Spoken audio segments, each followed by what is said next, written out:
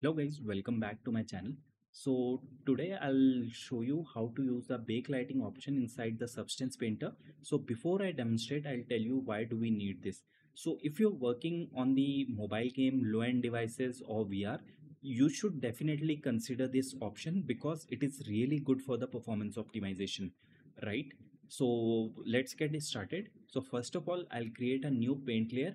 I will name it as BLS, Backlighting Stylized, right? After this, I'll apply add filter. Now you have you when you click on this add filter, you will see two options: backlighting environment and second is backlighting stylized. First I'll demonstrate backlighting stylized, right? If I click on it, you will see something happened, right? See this, something happened but our texture disappeared. So now you have to do two things. First of all, from material mode to base color mode, right? And from normal mode to pass through, right? As you can see that we got the lighting information, but problem is that we got this sharp highlights here.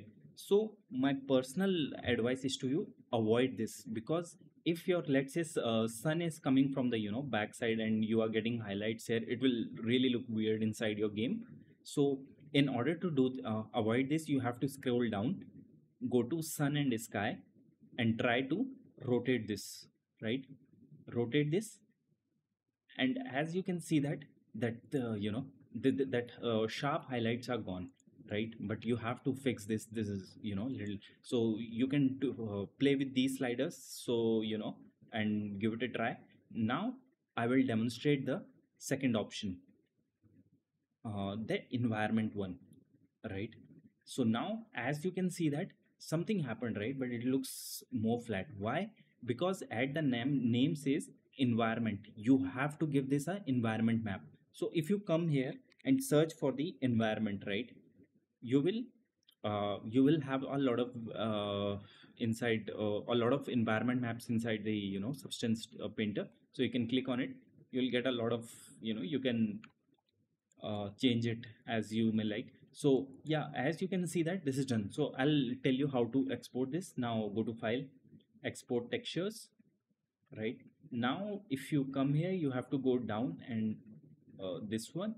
And so I have created a separate 001 game backlight something. So you have to go to create a RGB, and you have to drop the base color inside this in the RGB channel, and you can export it, right, and rename it something. So this is, so now I have selected it. I'll export it. So once I export it, so as you can see that I got that map, right? It has all that information. See this? See. Thank you so much, guys.